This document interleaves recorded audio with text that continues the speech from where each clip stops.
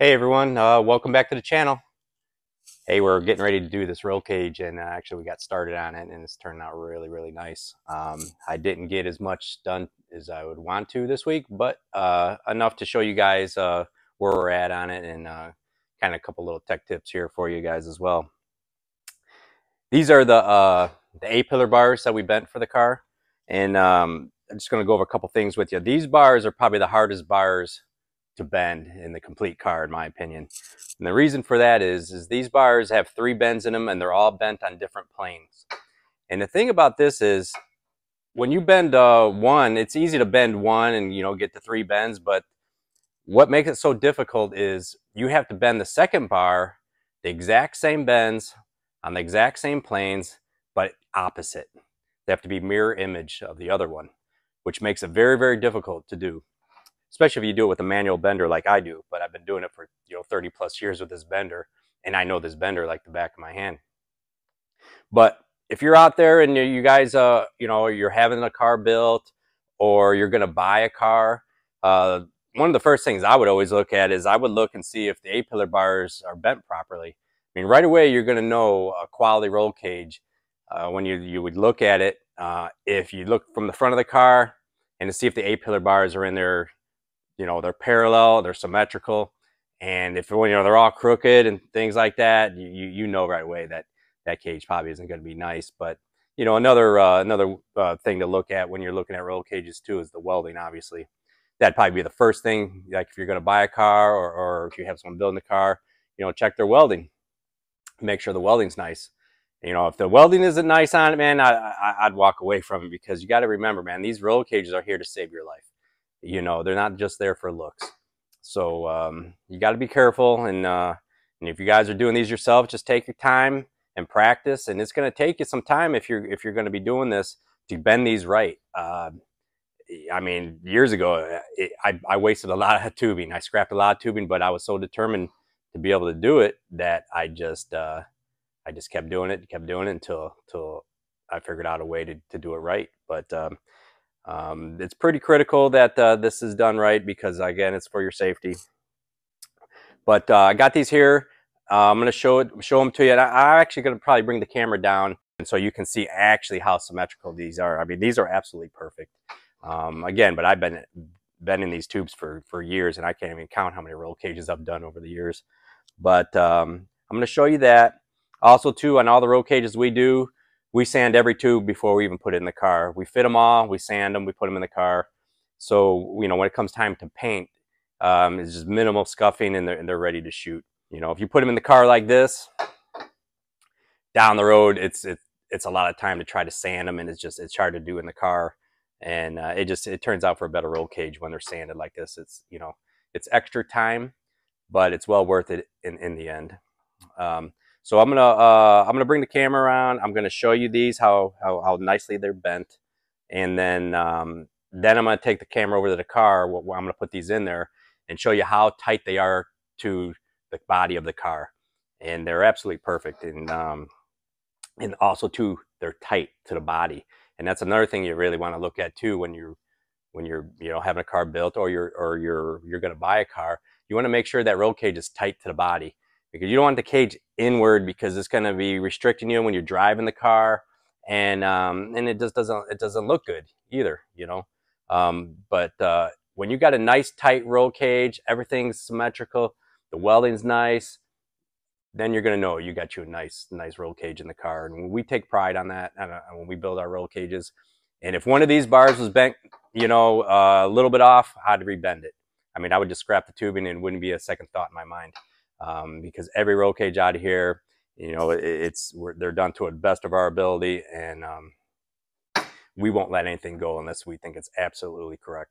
So that's just how we do it. But I want to show you a little, tech tip on that. I'm going to bring the camera over, show you these, bring them back, put them in the car, and then show you how tight they are in the car. Okay, so we're back over at the car. And before I show you the inside of the roll cage, I wanted to show you these real quick. These are the bars, in the engine bay.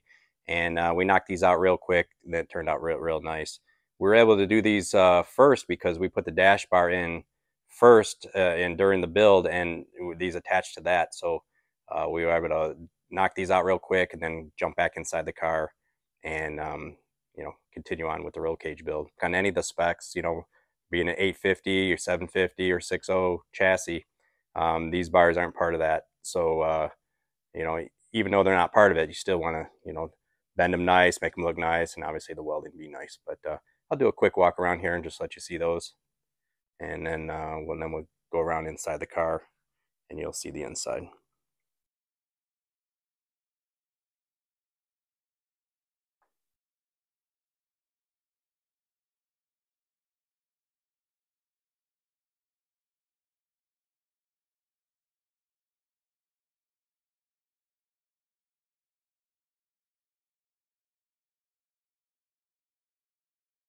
Okay, so now I'm back over at the car, and I got the A-pillar bars up in there, and they're just sitting there. I got them taped. But what I wanted to show you is how this is perfectly in line with the bottom of the body.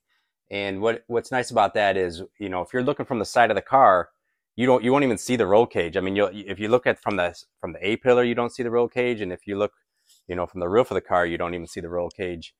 And that's really nice. That's how it's really tucked up in there. In the builder or installer, did a nice job, and they got the cage real nice in there. What I'm gonna do now is I'm gonna take you to the front of the car, and I'm gonna show you how symmetrical the bars are and how tight they are to the pillars as well.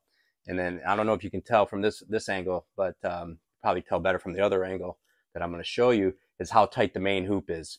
I showed you how I bent the main hoop. And I built so many of these cars that I can bend all these bars without even having the body here. But you'll see how tight this is, and this is pretty critical, in my opinion, in any race car. You want this tight to the roof, tight to the outside, and what that is when you're sitting in the driver's seat and you're staging the car, you're driving the car, you're totally comfortable. Your arm's not like this, hitting off the roll cage. And then if there was ever an unfortunate incident where you were to roll the car, this thing is up above your head. You definitely don't want the roll cage, even with your helmet or below your helmet, because obviously that would be a bad thing. But so okay, I'm gonna bring the camera around. I'm gonna show you the front view, and then you guys can see how nice it's coming together. Okay, so this is the front view, and I know it's kind of hard for you guys to see, but I'm gonna do the best I can here. So basically, you can see how tight these A-pillars are to the A-pillar itself. I mean, the bar is touching here, and it's touching down here. So you're going to have minimal gap here. I mean, the only way you can really make it tighter on this particular body is I put a bend in the side, and you wouldn't do that. But these are going through the dash, and your steering wheel's over here. I mean, your hand is miles away from that bar. And then if you look from the front, if you can see from that view, these things are perfectly symmetrical when they're coming down. Another thing I want to point out too is how nice the main hoop is to the shape of the body. Nice and tight, all the way up to the headliner. These are all the way out to the side, actually touching the headliner all the way across, all the way here on both sides. I mean, they're perfect in as far as symmetrical goes. So that's just something I wanted to point out. We just, they're just clamped in there right now, but I'm getting ready to bend this bar right now, and then we'll start tacking that in. And then the next thing I'm going to do is I'm going to start bending this hoop. I like to do what we call horseshoe or wraparound bar. It's going to start here, and it's going to go right above the seat by the package tray and swing back down, and then I'll have bars come down to that. And that's what we'll do next. And then we'll show you that on the next video. But that's it for this part of the video on the roll cage. I hope you guys are liking it, and we're going to keep doing it. And you guys are going to see the full build on this roll cage here real soon. So thanks again for watching. Please like and subscribe, and we'll see you guys on the next one.